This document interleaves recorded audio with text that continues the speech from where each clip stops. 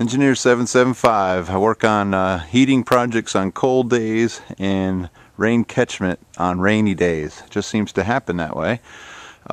This is our first rain catchment system install. We got some nice tanks from Carolina Water Tanks.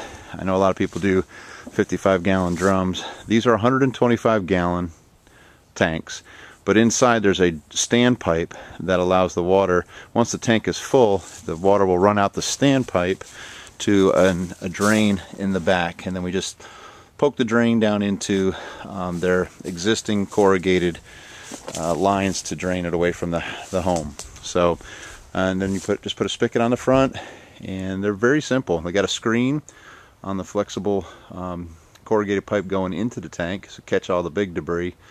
There are no first wash or first rinse diverters on this, so this is real simple.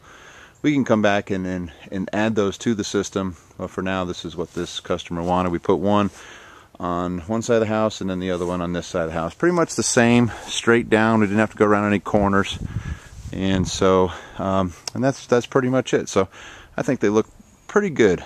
They don't stand out, and hopefully this will work out really well. We have them here, and this gentleman's starting a garden over here, which is about 10 to 15 feet below the water tank, so that should work out well for his garden this year. So I guess that's it. Very simple rain catchment system here on a rainy day. Thanks for watching.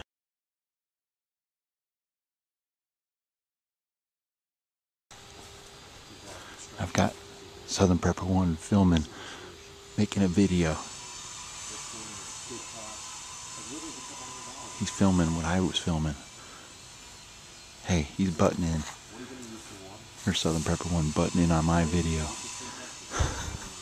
There's Southern Prepper 1 butting in on my video. Trying to get that.